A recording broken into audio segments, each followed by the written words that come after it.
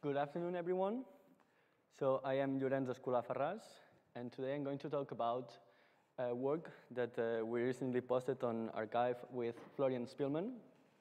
I am a PhD at QSoft, University of Amsterdam, and MNS, and I'm going to talk about this paper, Single-qubit loss-tolerant quantum position verification protocol, secure against entangled attackers. So please find in there the QR code that brings you to the arXiv link. Very well, let's get started. So this is the outlook, and it changed the font of, it'll be all right, I guess, but it changed the font of my presentation. But first, I'm going to give you an introduction about the topic, what is position verification, how to introduce the quantum counterpart in there, the previously known weaknesses of protocols, and I will end with our results about the topic. Okay, first of all, what is position verification? It's self-explanatory a bit. So we assume that we have in a map, and you want to verify someone's location. So let's zoom in a map, and we have a map of Europe, and damn, I see that also it gets changing here. So that would be a prover in this position, let's say in Aveiro, and the prover through all this talk is going to be me. Myself, I'm going to prove my location for some people, to some people that do not trust me. So it could be that my promoter, who is in Amsterdam, and also my supervisor in the Canary Islands, probably having a better time than us and getting some rest.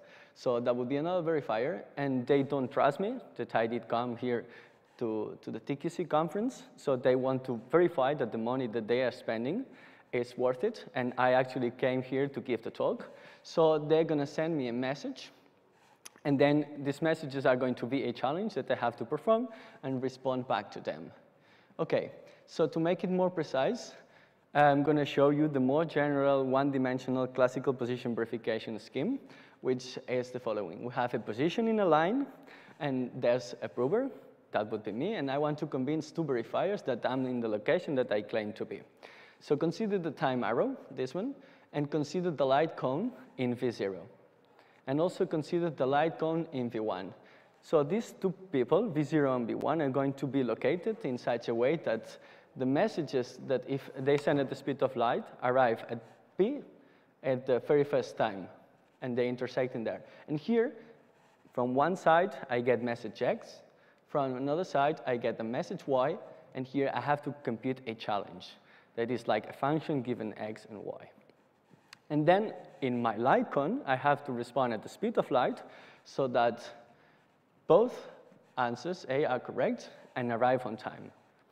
Very well. And this is all based on the fact that this thing that I took from Star Wars, it's traveling faster than the speed of light, is not allowed by the laws of physics. Okay, but there is a universal attack for that I'm going to tell you now.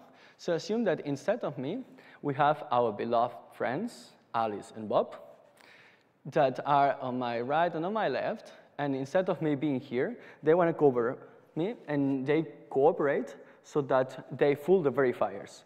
How do they do that? In this way. So X and Y, the messages are intercepted by Alice and Bob, respectively.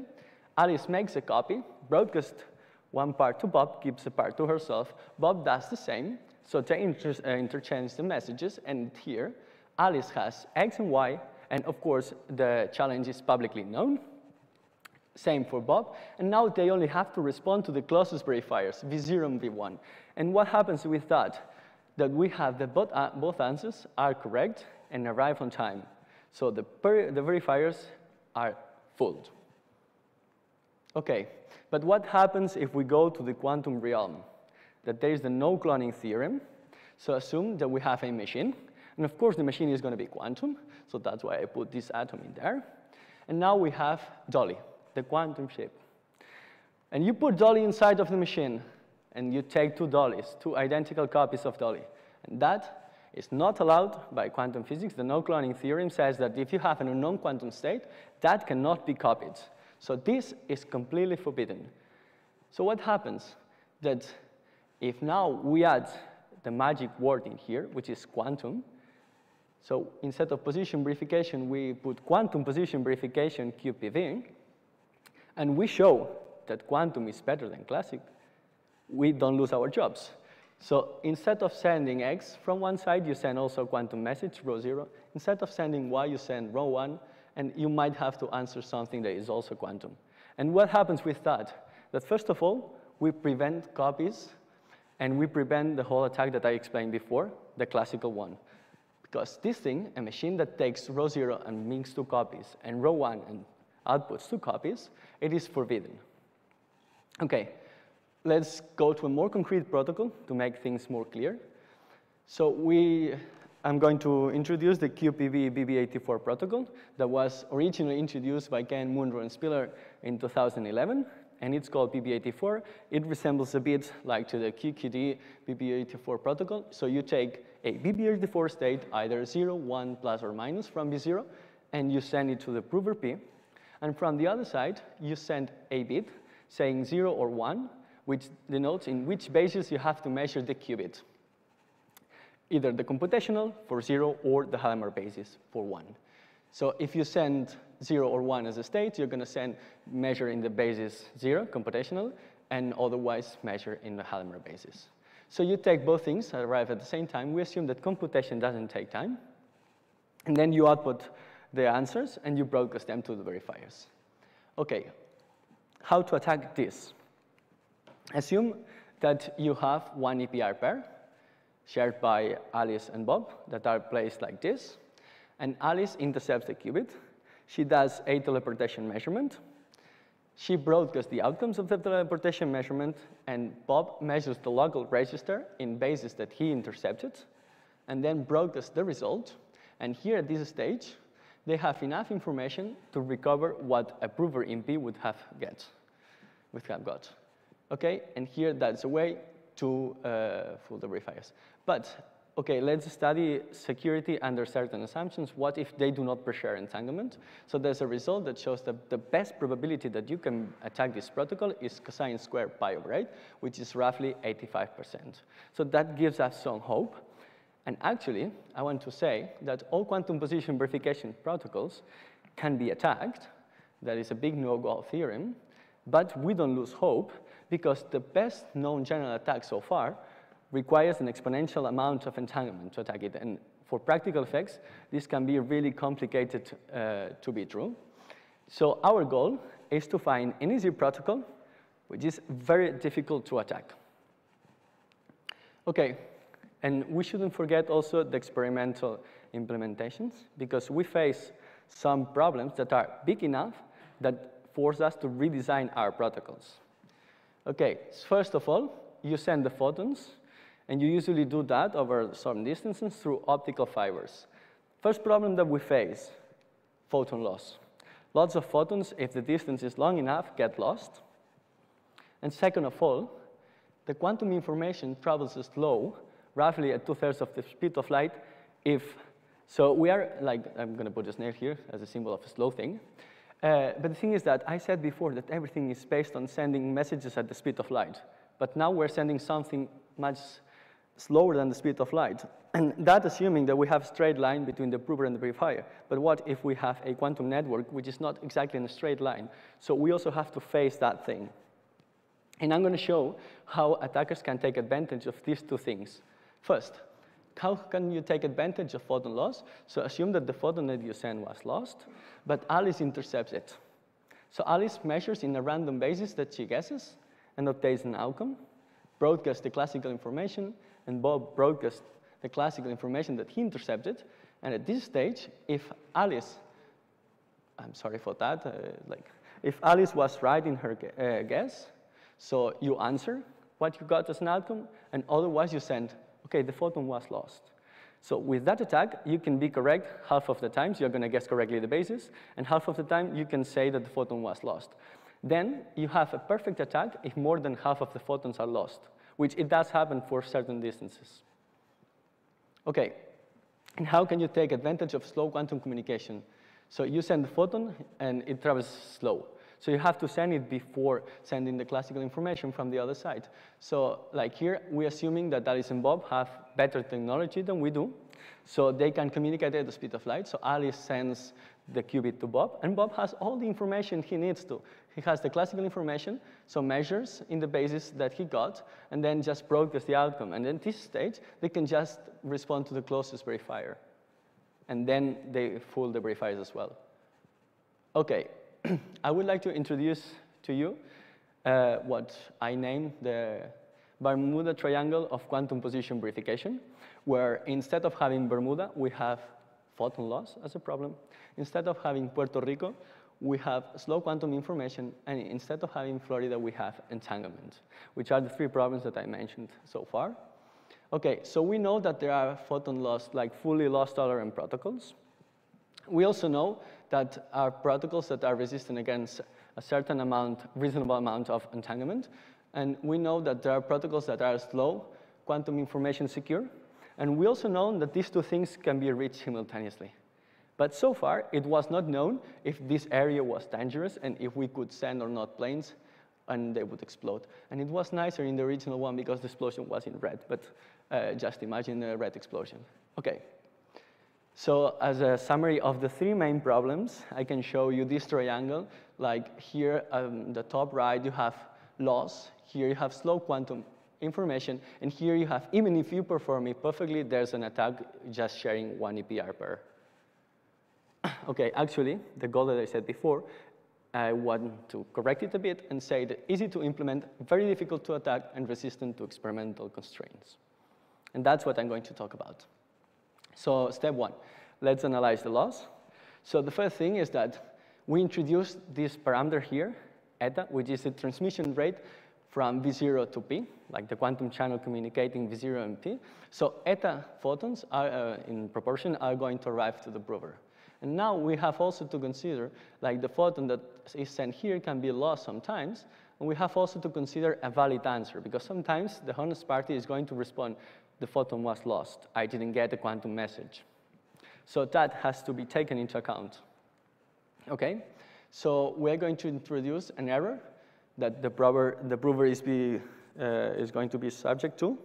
And this error, it could be either like the channel communicating V0 and P. You could just flip a 0 to a 1, so that would induce some error. You can also have a measurement device that makes an error when you measure. You got a 0 state, but sometimes because of errors, you get a 1. So those things have to be taken into account. And at the end, you're going to expect a certain fraction of correct answers from the prover, which is going to be eta times that he receives the photon, and 1 minus an error, he's going to be correct. So that's the probability that you expect correct answers from the prover. Very well.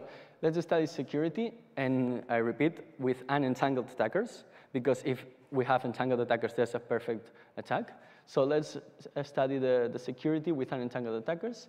And the goal is to find an upper bound of the attacker's probability to be correct when they try to fool the verifiers. OK, so I'm going to sketch the more general attack that can be in that scenario. Alice intercepts the qubit and couples to some ancillary systems that she has, sends a register to Bob and keeps a register for herself. Bob, without loss of generality, the most general thing that he can do is just to broadcast the classical information, because any quantum thing that Bob could have done, Alice could also do. So it's just broadcasting the classical information. And at this stage, they have a quantum state. Let's call it rho. And now they have to answer to the closest verifiers. And what is the more general thing that they can do is to perform a POVM. So depending on X, Alice is going to output A, and depending on X, Bob is going to output B. And all those A's and B are going to be either 0, 1, or a photon was lost. And they just respond to the verifiers. And actually, we get our first result, which is that the optimal probability of winning for being correct for attackers is given by this expression, cosine squared pi over 8 times eta plus sine squared pi over 8 times 1 minus eta. And this holds for eta from 1/2 to 1, because remember that I said at some point that if more than half of the photons are lost, you can just guess the basis in which you have to measure as Alice, and there's a perfect attack. So that was already known. And we covered the spectra that was not known. And recall that if eta is 1/2, you have here 1/2, because you have cosine squared plus sine squared. So the probability of being correct is a half, and the other half you say no photon. So that was actually the optimal probability when you have a photon loss 1/2. And on the other hand, if you have eta equals 1, we have cosine squared pi over 8, which is the 0.85 that I said at some point that it was already known. Okay, nice. So I'm going to sketch the proof in here. And what do you do when you want to study security of a prepare and measure protocol? So most of the times you purify it. You say that the verifiers, instead of sending a qubit, send half of an EPR pair. So the verifier is going to measure either in the computational or in the Hadamard basis, given those measurements that I said here, computational and Hadamard. And also the probability of being correct then is given by this expression. And I don't know if you can see the pointer, but here the output of the verifier has to coincide with the output of Alice and Bob. So they are correct. Next, the probability of being wrong is that they give the complementary answer. Instead of A, they give A minus 1, or 1 minus A, sorry. And then there's a certain probability of having no photon, which is given by this expression. And finally, there's a probability of abort. And since the prover is going to manipulate classical information, a prover is never going to send inconsistent answers. So then I will fix the very last term to 0. And now we would like to upper bound the first guy in there, the probability of being correct. But we don't know how to, or we didn't. But we did know how to upper bound something else. So if you consider the probability of answering defined as follows, so the probability of being correct plus the probability of being wrong, we have the following expression. And notice that it no longer depends on the measurement V that the verifier does. So it can be upper bounded by the so-called NPA hierarchy, which you can find it as a semi-definite program that can be computed on a classical regular computer in polynomial time. So it is this maximization problem, so maximize over certain linear constraints. And here the SDP leads to a trivial bound, but we can combine it with extra linear constraints. So first of all, this thing that the verifiers are never going to accept inconsistent answers. So whenever A and B are different answers, you set this probability to be 0. And second of all, we could find a proposition that says the following. We can relate other types of entries that are going to be relevant with the probability of error that the verifier has and these two things that the prover measure. So actually, from here we find an upper bound, and from here we find a lower bound, which is the best two attacks for guessing and not guessing and the optimal attack, and they happen to match. So we have the first result, and in terms of experimental parameters, we can show this. If you have your transmission rate eta and you have your probability of error, you know where you are and you know if the protocol is secure or it's attackable. Okay, but it is still insecure if they share a single EPR pair. That part I didn't forget. So let's fix it. So use the previous step to fix that. So actually, if we slightly modify this protocol, and instead of sending a qubit and a basis, you send classical information from both sides, bit strings of length n, and you say, okay, you have to measure given a function f that is either 0 or 1, and you have to measure in the basis that the function gives, computational or Hadamard. So this extension was proven to be secure by attackers that pre-share entanglement, like a bounded amount, and arbitrarily low quantum information. Okay, so now we do our job and we introduce the loss in here, and this thing, if we combine the previous result that I showed you, this like plot that I showed, okay, this is secure in this region, it's not secure in that region. So that leads us to a technical lemma that combined with the techniques of the other people that proved a case to be secure with entanglement, it leads us to the main result, which is the following. So if you have the number of pre-shared qubits by the attackers is linear in n, plus arbitrarily slow quantum information plus photon loss, the protocol is still secure. And we have a similar plot, but the results are not tight. So we have a region where the protocol is secure, even if entanglement is shared at the beginning by the attackers, and a region where you can find an attack. Okay, so this means that if we have the people that perform the protocol and the attackers, even if they have loss, the classical information that they have to manipulate is 2n in both sides.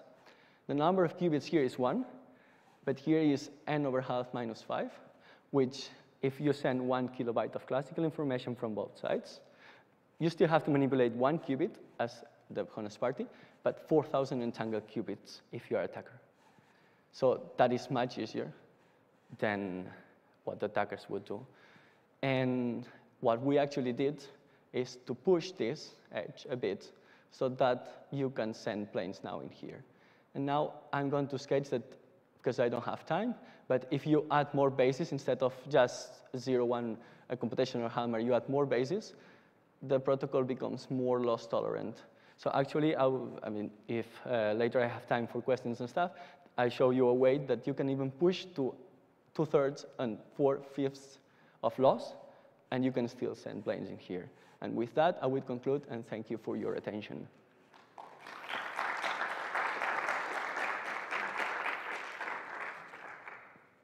Thanks very much for the talk. Does anybody have a question?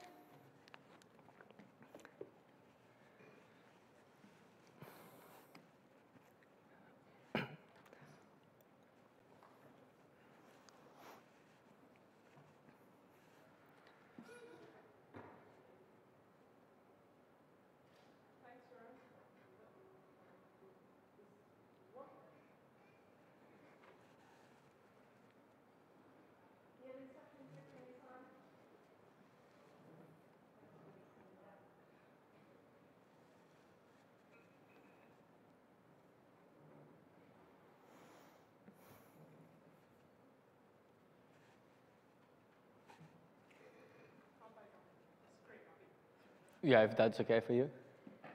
So thanks, Llorenç, for the nice talk. This is more of a curiosity because the maximum success probability of that protocol was 0.85 or something. Yes. Does it have any connections with the CHS, which is the maximal? Yeah, it happens to be the case that you have the same probability of winning.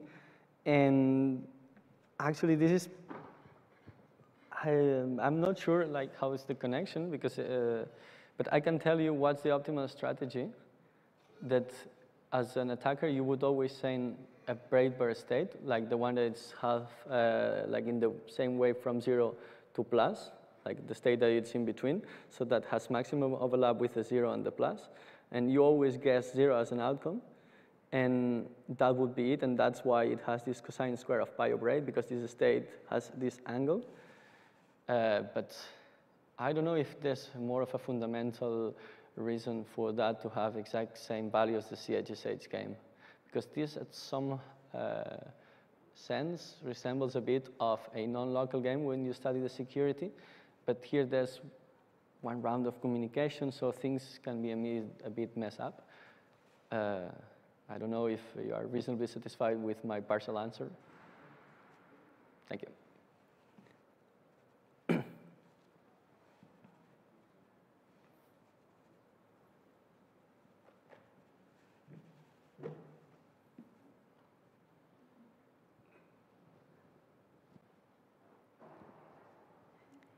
Thanks for your talk. I was just going to, I guess, give you a chance to expand a little bit on, you mentioned the different bases, so is the intuition there that that addresses photon loss more because... So you're saying about, because I also have a bit of trouble to hear, about Sorry, when you send more bases, right? You mentioned this at the very end, so I was just Yeah, going to ask I can about go that. back to here, and I can explain it a bit. So you want intuition why this is more secure with photon loss? Yeah, I Yeah, guess. definitely. So here, yeah. if you guess the bases, you're going to be correct with a half of probability. Mm-hmm. And here, if you have to pick among 3 bases, so you have 1/3 of being correct in an attack. Right. And we can now show that this is an attack, but of course, this is just a lower bound. You can do better than something that you know. But with the very same techniques that I showed at some point, but I know that I talk about lots of things, you can find an upper bound, and they also happen to match at 1/3. And the more bases you put, you don't need them to be only mutually biased bases, but the more bases you put, for instance here, we computed the results for 5 bases, and we had loss tolerance for transmission rate greater than a fifth.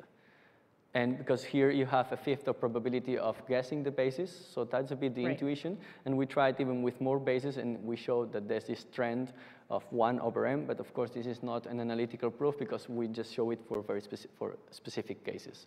And now if you are an experimentalist and we show how to compute it, if you need more loss tolerance, you just put some experimental parameters. We have an SDP that you have to compute it, and you go and you compute it, and you can know if this is secure or not for the parameters that you manipulate in the lab. Okay, thank you. Welcome. Further questions?